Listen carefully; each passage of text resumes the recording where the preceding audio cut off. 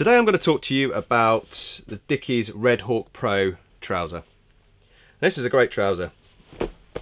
It's actually particularly good for the summer because it's quite lightweight. It's about 250 gram, I think, off the top of my head, and it's a poly cotton mix.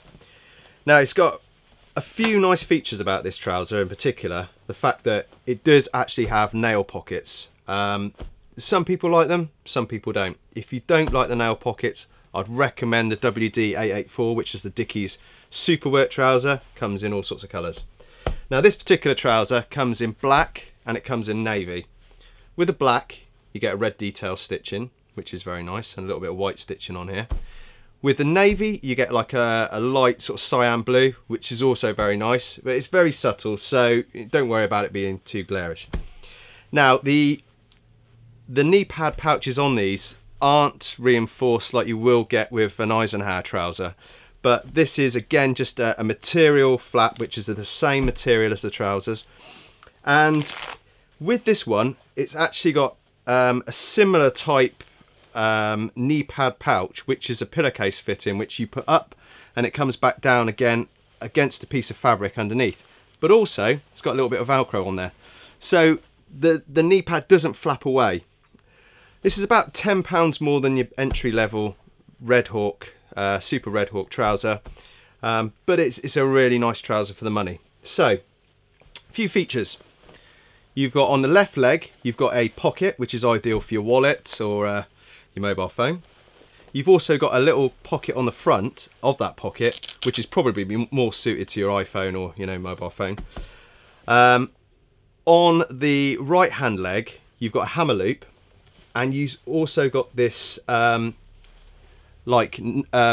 pocket, which is ideal for like screwdrivers, or not really. People don't really use rulers like these days. In the other trousers, they used to use like the ruler pocket, so when it was an engineering trouser, but now this has now become like a craftsman trouser, and so you'll find more builders, more electricians, more plumbers wearing this particular product.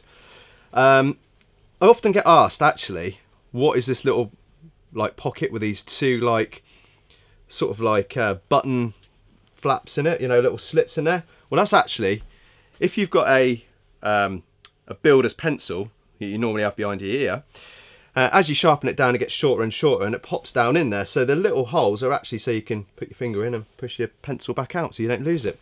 See, so I know all this stuff.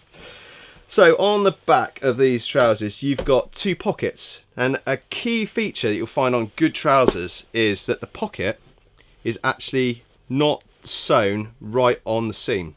So this is a fold of material and then it's stitched, and what that does, it just basically makes that pocket stronger. Now if that was actually stitched like you would see on a normal trouser or a cheaper trouser, then what would happen is eventually the screws and the tools in your back pocket will split the seams and split the stitching, and you lose everything. Also, one little thing that you might see on these trousers is bar stitches, and these bar stitches just make the stress points a little bit stronger. It's really good. Actually, for the money, it's a great trouser, and I really like it. The comfort is really good. It's got a really good fit as well. You find some trousers are too high or too low, but the actual cut of this trouser is really good, and it's also got quite a bit of leg room as well, which is really good, especially if you're working on scaffolding, you need to get your leg up. So yeah, great product. This is the Redhawk Pro. For more great reviews, blogs and free stuff, visit AskAdy.com. To subscribe to our YouTube channel, click here, and for more videos, click here.